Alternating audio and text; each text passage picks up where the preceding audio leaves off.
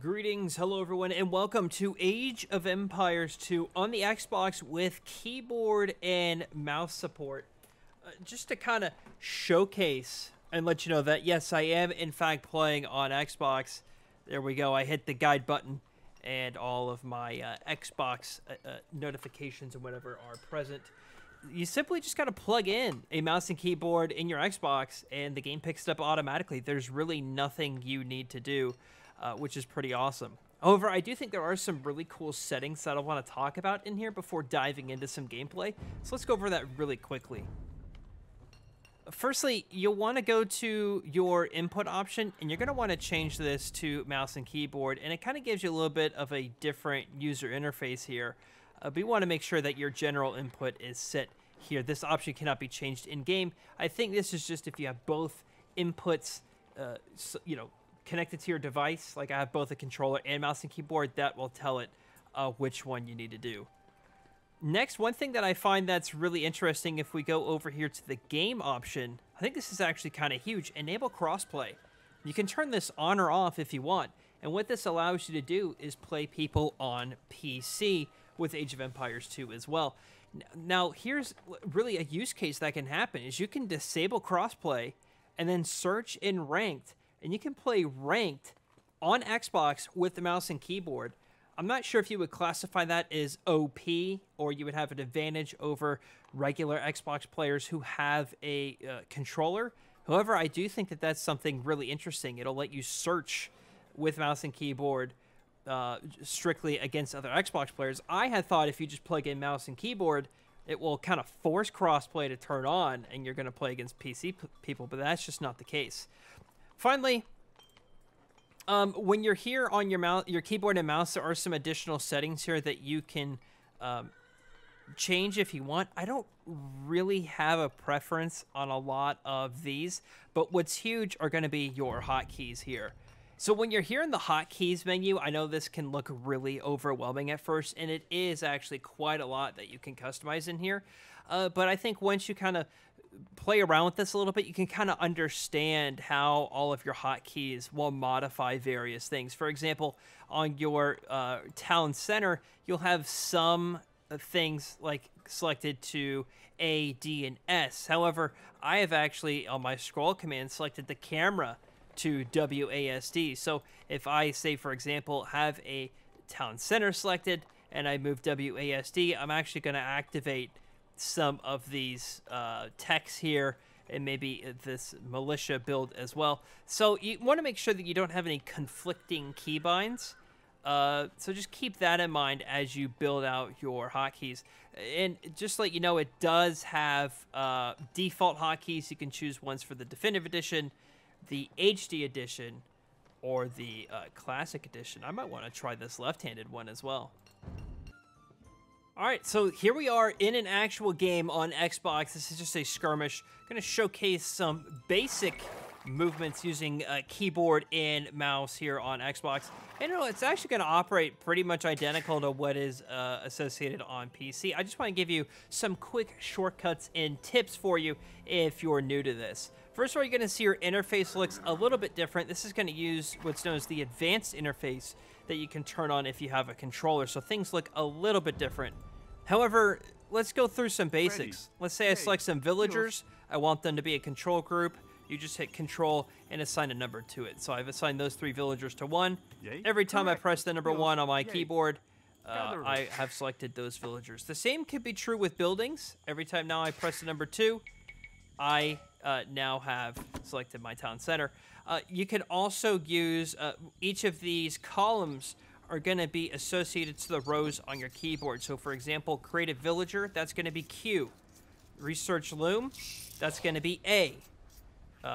Advance to feudal, that's Z. It's going to tell me, well, if I had 2 Dark Age buildings and a food, I would advance, so on and so forth. Research real barrel is S. Town watch is D. Just by default, I've changed a little bit of my keybinds, but these are all customizable. Oh, my game crashed. This actually does happen sometimes, and I can't quite figure out why it does. I've played a couple of times on keyboard and mouse, and my game has crashed. You see an example here where that's possible. However, everything's responsive. Like my controller, you know, I can go over here and go to my settings or look at my friends, you know, whatever. Go back to the game, move around my controller, my keyboard and mouse. The music's still playing. The game is just not picking it up. I've noticed this after I modify my keybinds, or my hotkeys, I should say. I thought it was because I had too many conflicting hotkeys, but honestly, I really can't tell. Some other tips for playing keyboard and mouse is queuing up movements. Just hold down Shift when you want to queue up some movements, and it will follow to your liking. You can also, let's say, you know, your units, whether they're moving or not moving. Let's just say I want the scout to go here. I want him to go all the way over here, but I don't want to look. You can just right-click actually on the minimap itself, and that will direct your scout to that direction, and he will go wherever you click on the minimap.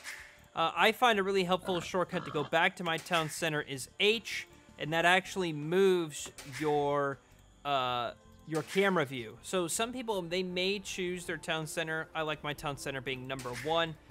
But however, let's say I'm looking all the way over here. I select one. I'm not actually looking. I actually got to hit it, double tap it almost twice real quick to kind of get a view there. But maybe I don't want to actually have my town center selected, and I just want to kind of look back at my base. Well, simply pressing H will take me there. Just like how you can queue up movements, you can also queue up tasks for your villagers. Let's say with these villagers, I want them to build 2 houses. So I'm going to, while holding down Shift, I'm going to left-click for them to build that building. And then while holding down Shift, I'm going to left-click again. Let's just say we want a 3rd house. We'll do it all over again. Now, let's say after they're doing all these tasks, I want them to go, I don't know, get some food from this livestock. While holding down Shift, I'm going to right-click there as well. So what you're going to see are once these villagers are done, and you can see here the rally point is set there. Once they're done, they're going to go harvest some food from this livestock. Okay, some other tips are how to use your keyboard and mouse to kind of get you to different buildings. I had mentioned earlier you can press H. That'll take you right back to your town center. What about some of your units? Well, say, for example, you wanted to build a militia. In the meantime, I have an idle villager. Hitting period will take you to all of your idle villagers. So if I tell these villagers to stop here for a second, now, every time I hit period, I'm going to cycle through these idle villagers. Just a really quick way to give your villagers something to do if you don't want to click this button here. You can also do the same thing for your idle military when there's no... H2 doesn't have an idle military button here, but hitting comma will do the same thing as well. So, comma for military, period for villagers. While H takes you back to your town center, Control B will take you to your barracks. So if you want to kind of cycle through or go quickly to your barracks, you can do that as well. And a lot of them are actually kind of self-explanatory. If you go to your general hotkeys, a lot of these I have not modified. Let's see, we'll go to your cycle commands. So it's kind of as you expected. Archery range is Control A, barracks is Control B, dock is D. Let's see here, market is M. So a lot of these kind of go to what the first letter of them kind of specify as. University is U, for example. So you can customize these if you want. I mean, you can make this just a simple letter on your keyboard. To change it, you simply just press this button here and then pick something. I'll pick that. However, that's going to conflict under unit commands, military buildings, so that's not really going to work. I'll go ahead and change that back.